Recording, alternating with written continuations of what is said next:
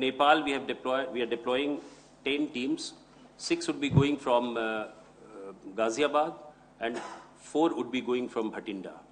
Each team of NDRF consists of 45 personnel who are fully equipped with the modern equipments to deal with search and rescue operations. The team also includes medical and paramedics.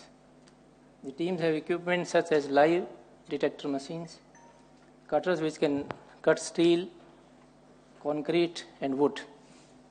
There are sniffer dogs in these teams, as the teams are self-contained to deal with all aspects relating to search and rescue operations.